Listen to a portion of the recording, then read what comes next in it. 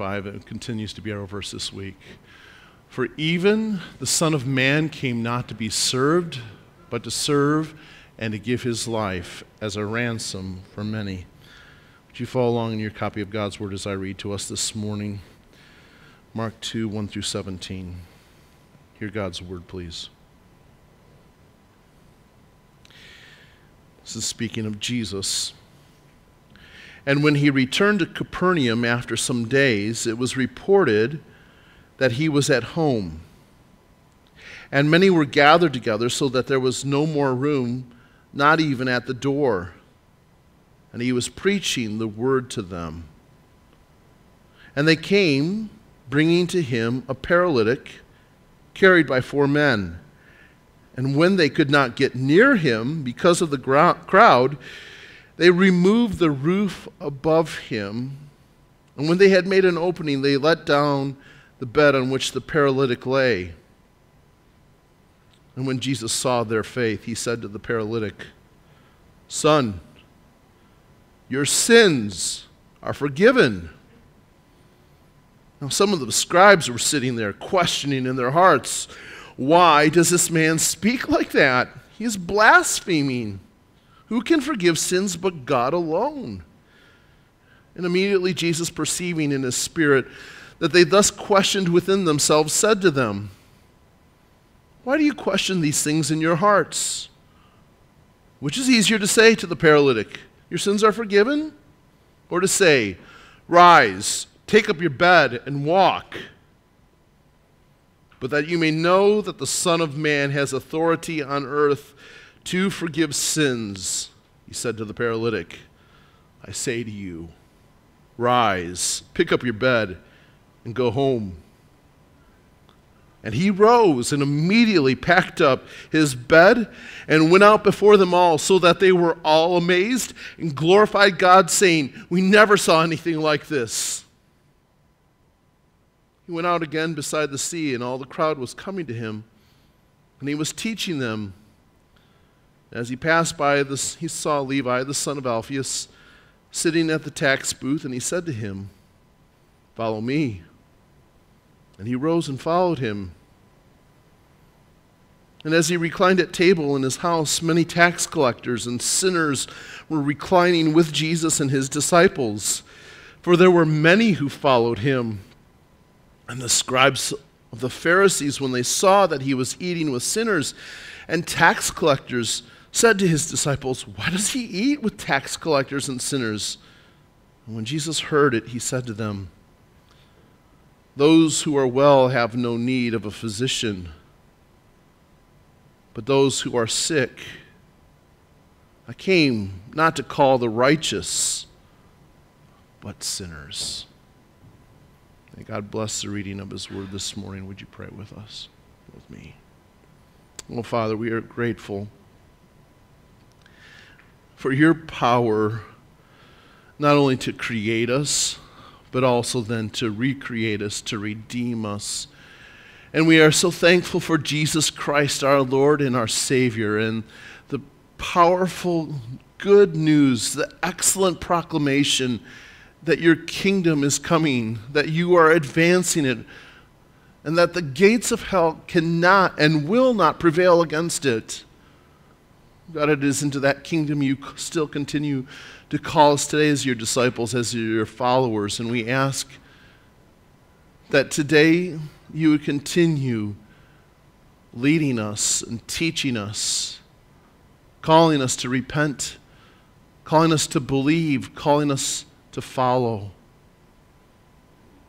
Lord, I pray that our heart's desire would be, as we ask questions of you, not that we would be critical or condemn you, because you are holy, you are perfect, you are pure. You're the spotless Lamb, Jesus, that was slain before the foundation of the world for us.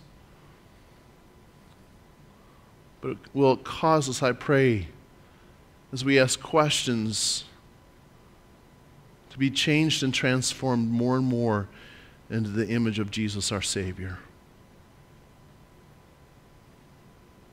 God, this morning we thank you for the trials that you bring us through that continually break away that which we think is so important in this life and cause us to see the only good thing that we have is you.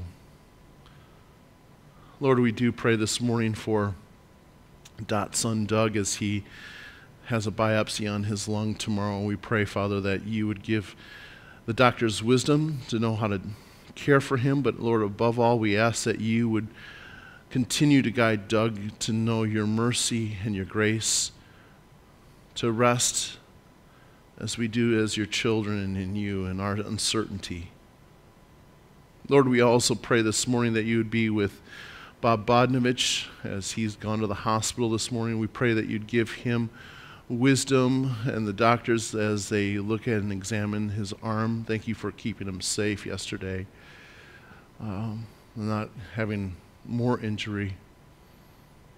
Father, we pray as well that you would continue to bring comfort to us in our loss. And we thank you for those that have gone before us to be in your presence. As we come to your word, we ask, God, that you would nourish us and feed us. Thank you for your Spirit living and dwelling in us. In Christ's name we pray, amen. Children, through the first class, I believe, of first grade, you're welcome to go out this time for Children's Church, and the older class will stay with us this morning as we celebrate together the Lord's Supper.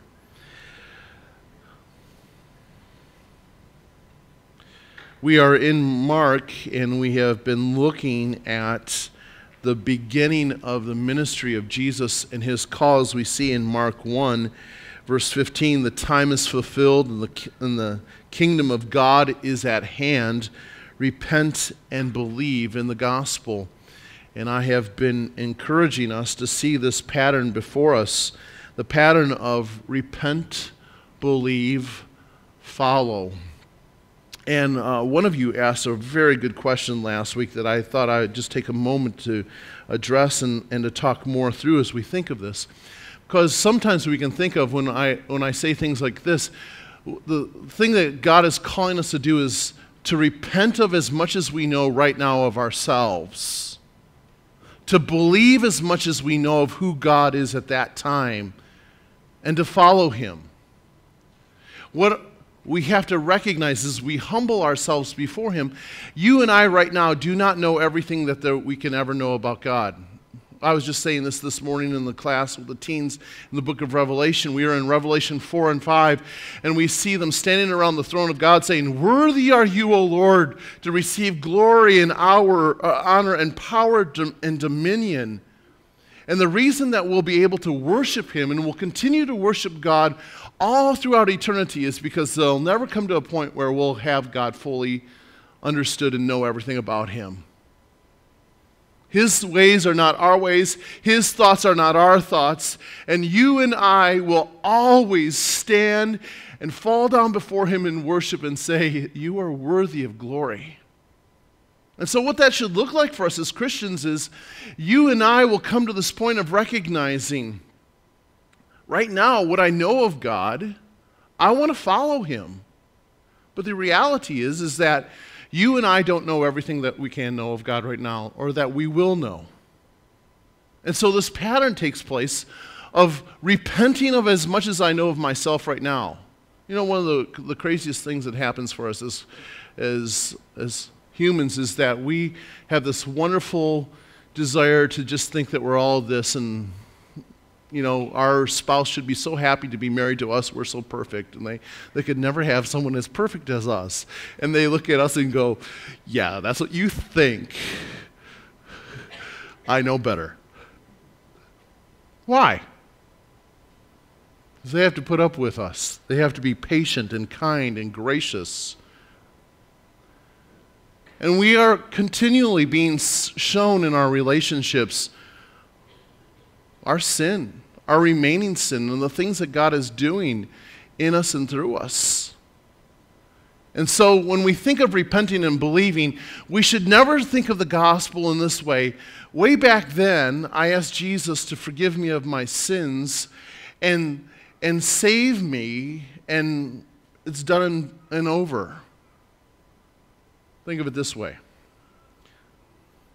If you got to the altar at your wedding and said to your spouse, okay, get ready, I'm telling you for the one and final time, I'm committed to you, and I love you. You'd go, what? No, I want to hear this daily.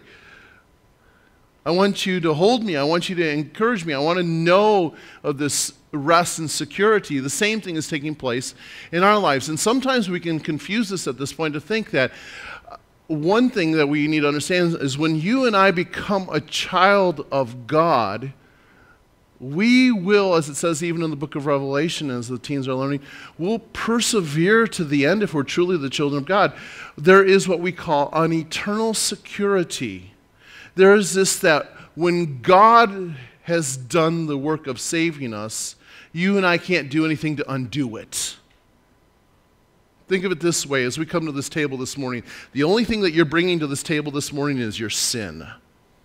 That's the only contribution that you can give to the gospel.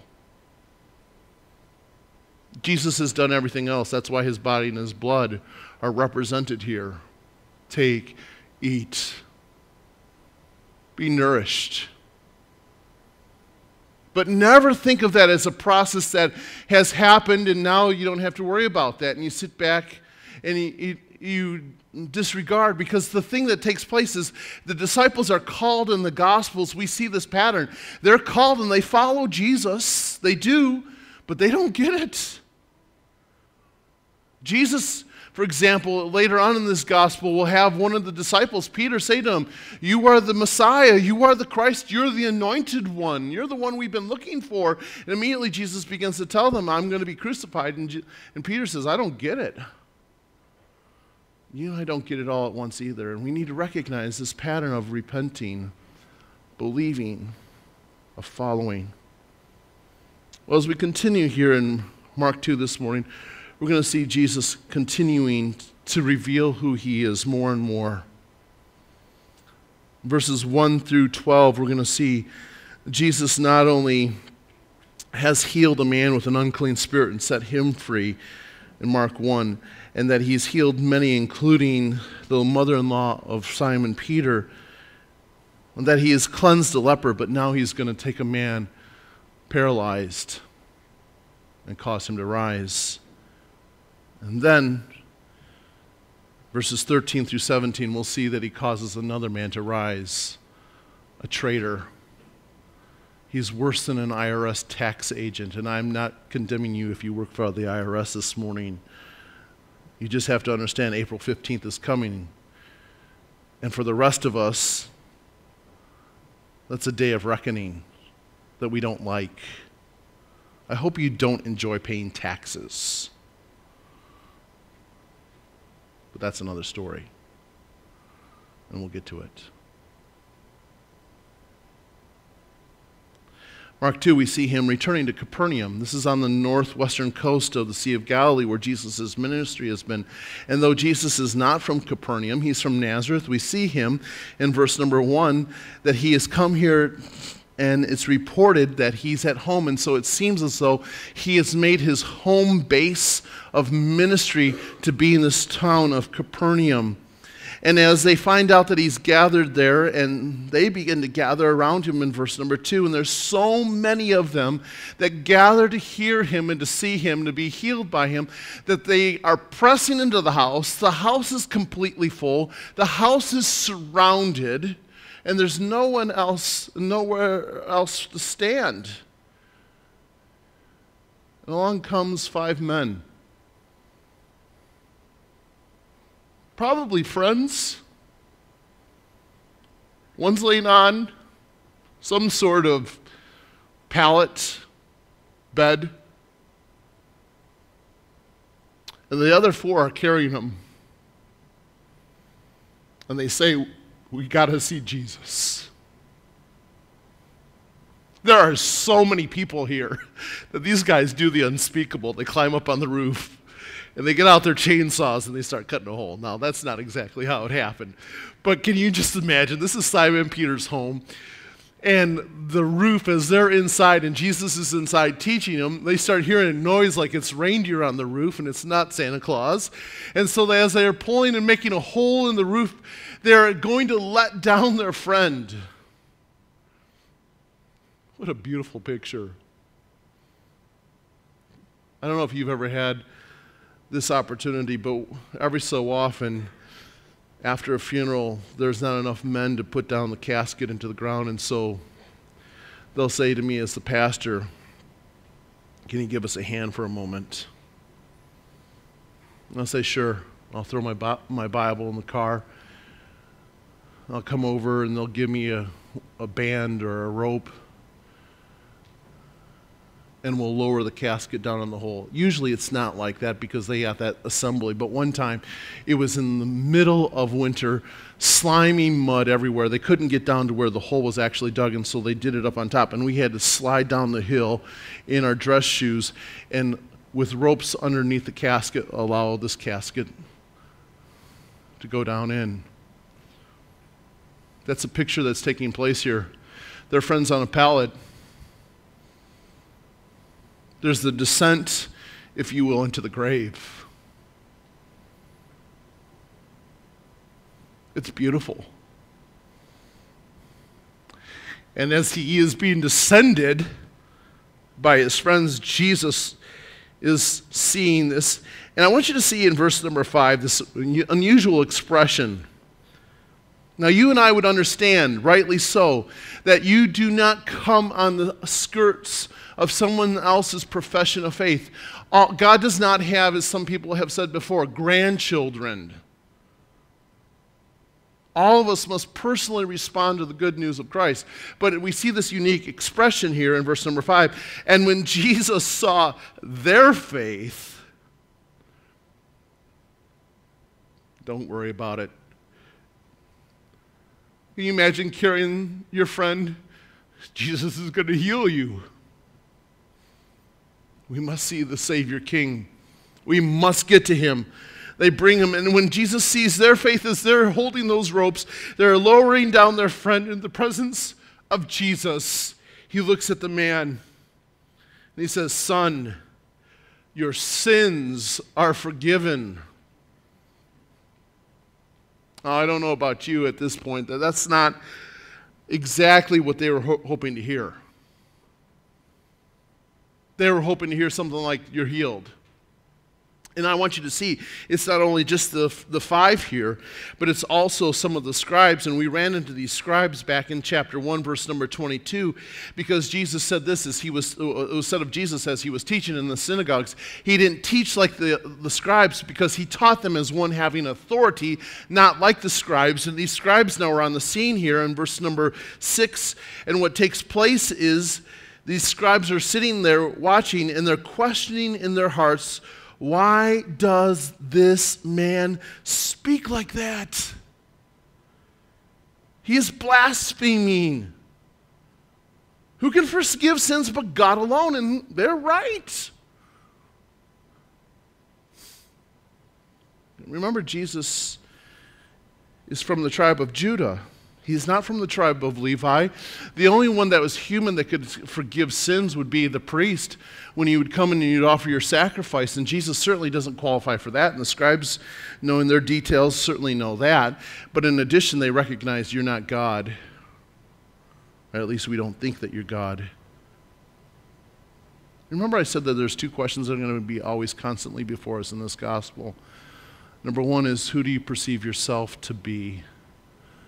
Number 2, who do you perceive God to be? Jesus is the Savior King on mission, on task. These men are asking a good question,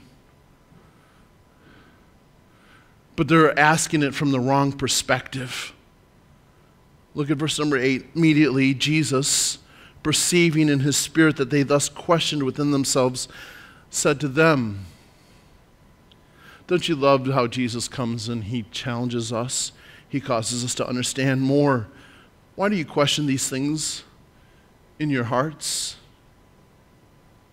Why is it that you, in your deepest point of your inner man, of who you are, stand resolute to say that I am blaspheming God unless I am God myself? Which is easier to say to the paralytic, your sins are forgiven, or to say, rise, take up your bed, and walk? But that you may know that the Son of Man has authority on earth to forgive sins, he said to the paralytic, I say to you, rise, pick up your bed, and go home. And we see this beautiful picture as this man stands up from his pallet, packs it up, and starts heading out the door. You begin to say to yourself, there's a resurrection coming. There's more to be expected here. But I don't want you to miss what Jesus is saying. We might pass over quickly, because in verse number 10, he says this, but that you may know that the Son of Man has authority on earth to forgive sins. We see back in Mark 1, verse 1, that he has this title of Son of God. He is the Jesus Christ, as we've said, Jesus meaning Savior, Christ meaning the Anointed One. He's the Savior King. He is being declared in this gospel, this good news. The Son of God has come to be the ruler of his kingdom. But I want you to see when we come to Mark 2:10 here at this point, he doesn't use the title Son of God at this point, and he uses this title Son of Man. And we might be tempted to think of it this way. We might be thinking to think of it as this title of Son of God is his royal, divine, deity title. And Son of Man is his humanity. But I want to challenge you elsewhere. If you were to take your Bibles, turn to Daniel 7. In Daniel 7, you would see this title, Son of Man, come up. Let me just set the stage for you. Daniel is in Babylon. The people of God are in exile just as they are in exile right now with the Roman Empire ruling over them. They're wanting to see God's kingdom come. God gives his people hope. He gives them encouragement. And Daniel has in his night visions, behold, with the clouds of heaven there came one like a son of man. A title. And he came to the Ancient of Days, speaking of the Father, and was presented before him. Notice what it says, and to him was given dominion and glory and a kingdom that all peoples, nations, and languages should serve him. His dominion is an everlasting dominion which shall not pass away, and his kingdom one that shall not be destroyed.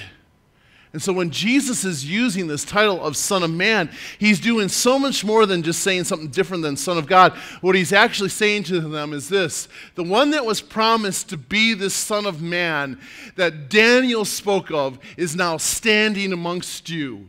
And he's been given all authority. He's been given all of the kingdom of the world. It is his and his alone. And it is being announced to you that you would repent, that you would believe, that you would follow me.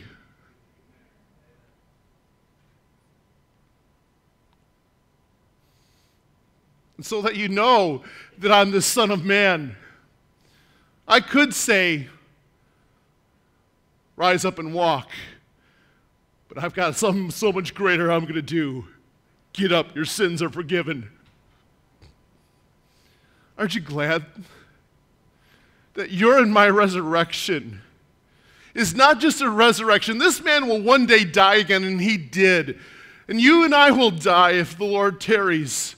But the thing that is more important for you and for me is that we would hear these words, your sins are remembered no more, your sins are forgiven, and you're the children of God.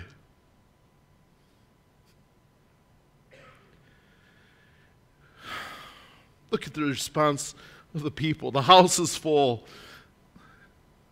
As he picked up his mat, his bed, and walked out, they were all amazed and glorified God, saying, we never saw anything like this.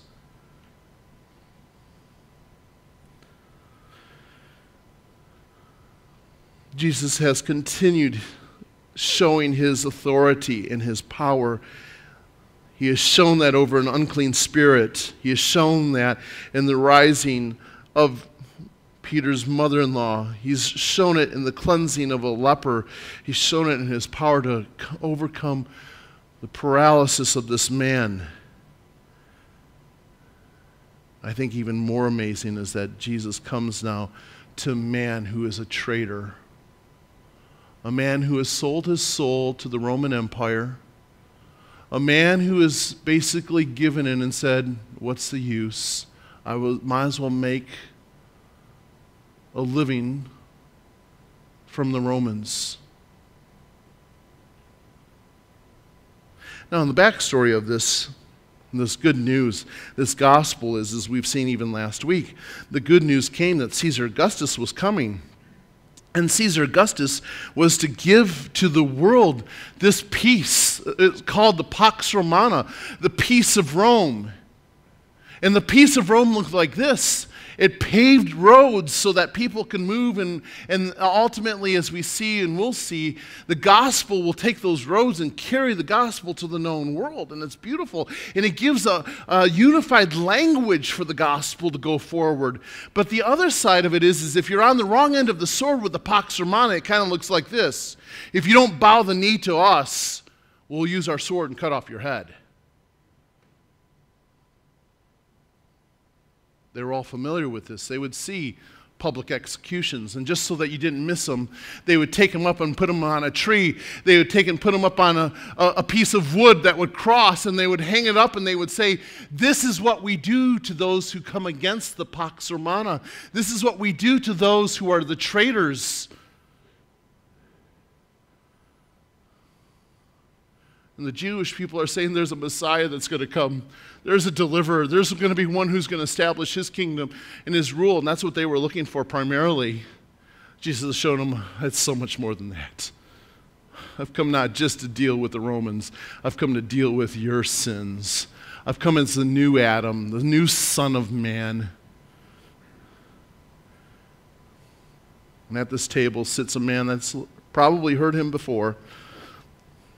The gospel before this is named after him because he was the one that penned it, Matthew. His name Levi is given here. And as he's sitting there by the road, he is collecting taxes. He's essentially sold his soul to Rome. He is despised. He is an outcast. He basically is doing what is best for him. And I want you to see the beauty of this. Jesus passes by, and he says to him, follow me. It's not the first time this has been said. Remember, it was said to Simon and Andrew. It was said to James and John, and they followed him, and so does this man, Levi. He rose. Notice the same word that is used before. The paralytic rises. There's a resurrection. Your sins are forgiven.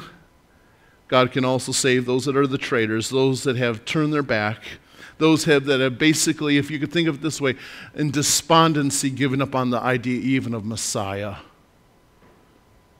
Does that make sense now? And he says to this man, follow me. And he does. I don't know about you, but I hate paying taxes. That's my money. It's your money. It's not the government's money. We need to do as Jesus said, render unto Caesar that which is Caesar, and unto God that which is God's. But the reality is I want that to be as thin and as lean as necessary, and only what is necessary. You spend your money the way that you ought to spend it, and not someone else spend your money. I know I'm dabbling in politics this morning, but that's how you would feel when you saw this man sitting there going, what are you doing? You've crossed enemy lines. Have you ever thought someone was outside of the hope of the gospel? Have you ever looked at someone and said, nah, not them. There's no way. Levi would have been one that would qualify. Jesus, as much as he has mercy on the paralytic, as much as he cleanses the leper, as much as he casts out demons, he calls the man who's the living demon, follow me. And he does. Now, I want you to see what is very interesting here. God is using this man Levi, this man Matthew, just like James, John, Simon, and Andrew. Remember what we saw in Mark 1, what was taking place? After Jesus called them, he went to the house of Simon to fellowship with them, to have a meal with them. What takes place here in this portion of Scriptures as well. Levi has been called. Levi is the one whose sins are being forgiven. Levi is the one who's repenting and believing and following Jesus. And the same thing takes place. Just because you're an outcast of the society around us, you're a sinner, you're a tax collector, as he's going to be talked about here in a moment, I'm still going to come to your home and dine with you. I'm still going to fellowship with you. Just as I did with James, John, Simon, and Andrew. And as he does, guess who shows up? All of Levi's friends. And guess what his friends are?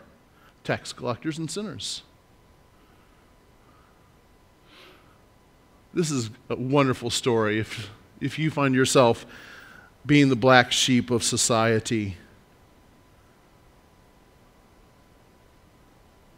Jesus dines with them, he is fellowshipping with them, he's feasting with them, he's reclined at the table in his house, it says in verse number 15. And again, the scribes come on the scene. Scribes come asking their questions as we do as humans. The scribes of the Pharisees now, this sect of the people that want to live righteously and purely, they're the ones they've sent their scribes. Now, can I, just for a moment, draw us to see the different groups that are in Israel at this time? There are a couple different sects of people. One are the Pharisees, and the Pharisees are people that are religious zealots. They want to do what is right. They want to live a virtuous life. They want to be a person of character. If you were to mention the name today, Pharisee, in the land of Israel, you would not get the response that you typically get in the evangelical church today of being this goody two-shoes that was on the wrong side.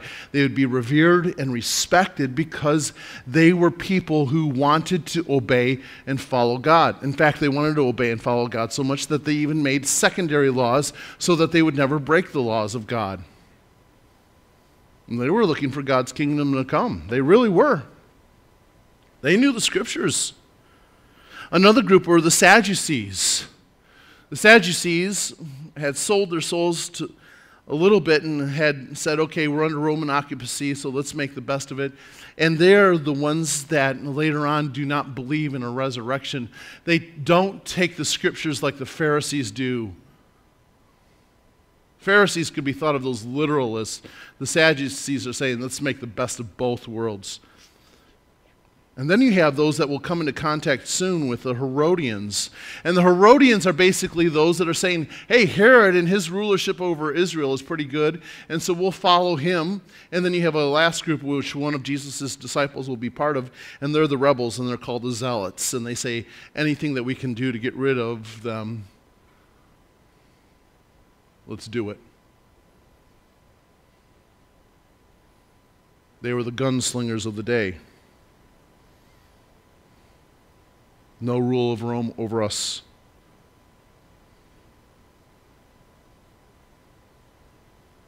And so when these scribes come, these teachers, these ones who are carrying God's word, or knowing it, studying, these are people coming from those that want to do what is right. And when the scribes of the Pharisees saw that he was eating with sinners and tax collectors, they said, who is this anointed one? Who is this Jesus? Because doesn't he know what he's doing right now? He's eating with the tax collectors. He's eating with sinners.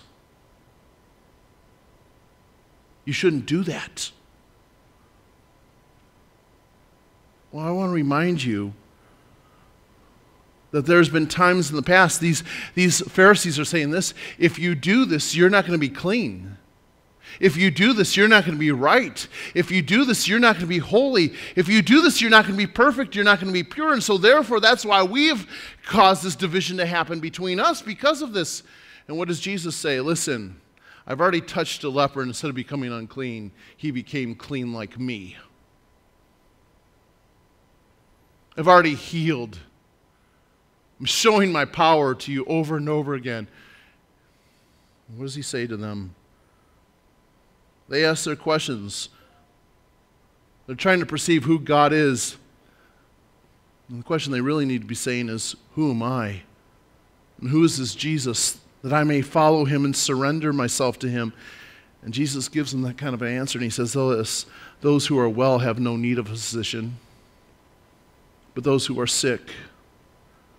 I came not to call the righteous, but sinners. We're coming to this table here shortly. And we're not coming to this table because we're righteous, because of what we have done. We're coming to this table, like I said earlier, and the only thing that we're contributing to it is our sin. Jesus has taken our sin in the great exchange at the cross and bore our sin in his own body and given to us his perfect righteousness. It's a beautiful picture. Just as he came to Simon and Andrew in their house and dined with them, just as he came to Levi's house and dined with him, right now you and I are preparing to come and dine with him and to feast in fellowship. And he's not coming because you and I have it all together. It's not because you and I don't need to worry about asking these questions. What is it that I need to confess of my sins before God? See, you and I are not losing our salvation in this process, but what's taking place is, Jesus, I recognize you for more than I ever knew before. And now that I know you as who you are and who you're declaring yourself to be, I see even more of my wretchedness, of my sin. And so I confess it before you, that I may believe more of who you are. I want to think of it another way. Think of it this: I'm believing less and less of myself. I'm believing more and more of you. I'm confessing my sin and confessing your salvation. I'm trusting. Who do you perceive yourself to be? Are you righteous in and of yourself? Do you see Christ, the one who has set us free from our sins? I challenge us to rise. Your sins are forgiven. Jesus is going to go to the cross. That's ultimately where this good news leads. If any man follow after me, let him deny himself, take up his cross, and follow me. Son of Man has not come to be served, but to serve and to give his life as a ransom for many. And when I do, I will rise again. And it's a beautiful picture. You too will rise with me. As we come to this table, we rise again. We see the beautiful power of the gospel in us. And we have opportunity to celebrate and to feast and rejoice and to say, Jesus is in the house. I'm eating with Jesus today. He's coming to my table. I'm fellowshipping with him. Because of that, we should ask ourselves those pertinent questions. If you were to have a very important guest come to your house today, what would you say? Would you say, oh, you can't come today? The house is not perfect. Things are in disarray. We did not clean up before we left for church. And it's just, there's no way I'm going to let people see what it looks like right now.